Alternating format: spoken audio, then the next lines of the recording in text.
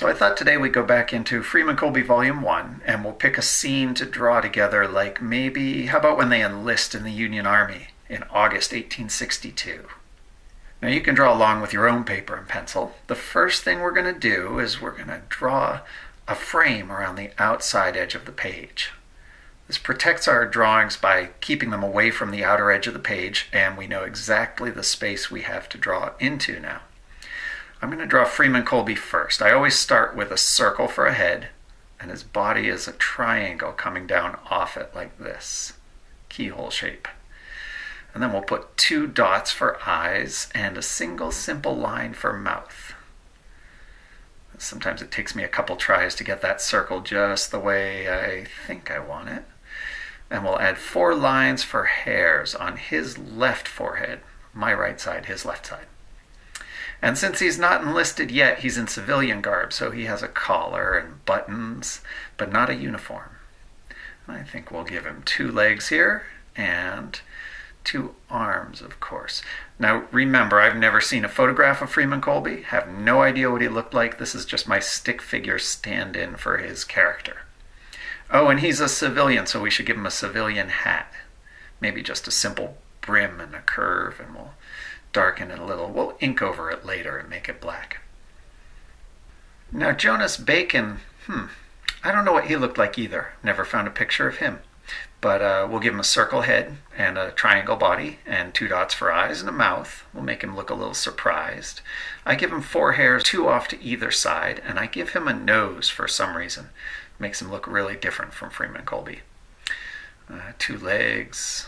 We'll give him a collar and buttons. Maybe a little scarf there. And since he's surprised, his arms go out a little bit more, and we'll give him, I don't know, a little civilian hat. And maybe some eyebrows for expression. You know, now that I think of it, he kind of needs a jacket, and we'll give him striped pants. And now Freeman Colby looks a little plain, so we'll give him a jacket and maybe a checked vest. I don't know what they like to wear, but period clothes. Now Newton Colby, I start with a circle. I bring the top out to the side, and I bring the bottom in. That gives him sort of a goofy overbite because he's kind of a goofy character in the story.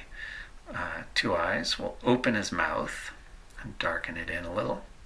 I don't know what he looked like either, but I'll give him 4 hairs on one side and a couple askew on the other. Give him the triangle body and some hints of clothing.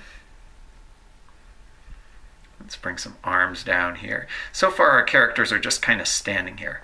Oh, don't forget Newton's buck teeth. That makes him look a little extra goofy. Now this next guy we do have a photograph for. This is Captain Richardson of Company K. So I draw all the Massachusetts soldiers with squarish heads, just to differentiate them from the New Hampshire guys. He's got a stern smile. We'll give him this chin beard like we see in the photo.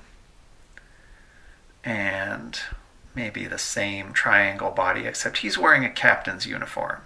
So that means shining buttons down the front.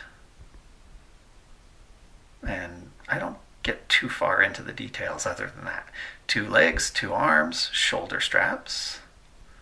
And there's Captain Richardson.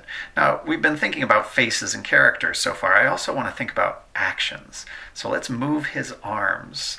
We'll have him holding maybe an open book. Now, this is the regimental roll.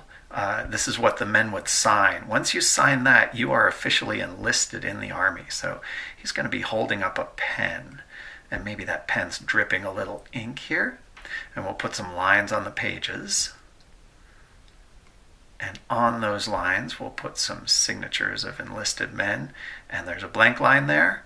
And Newton's looking at that pen, and Newton wants to join the army. This is his dream in 1862.